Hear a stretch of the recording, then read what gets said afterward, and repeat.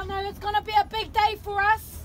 As our cousins just said, two of our whānau, two of our kaitaki were taken this morning. There was a breach of trust with the police. They said there wasn't any vehicles coming in.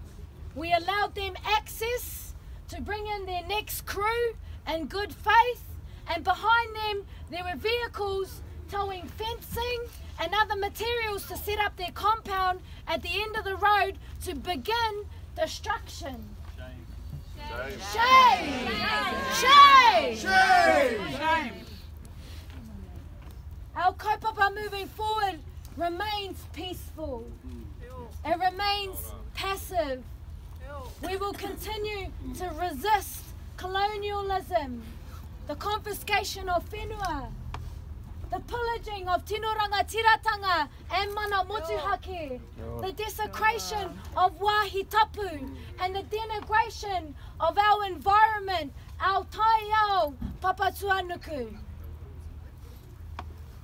We will one-on-one face these wonderful, but not wonderful, police officers. We will have a seat to maintain our energy. Those of us who understand what a green light is, our green lights will take seat here. They will sing waiata.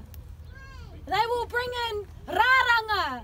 They will bring materials to make poi. They will bring in seedlings to establish marakai here. Because we are peaceful and we are passive, and we have been for 4.5 years. We've got Tai Chi at 11 a.m. right here. And I encourage you all to join in, because it's important that we maintain our health and our well-being, and to keep our wairua and our heart intact. We are here for the long game, not the short game, whānau. So conserve your energy.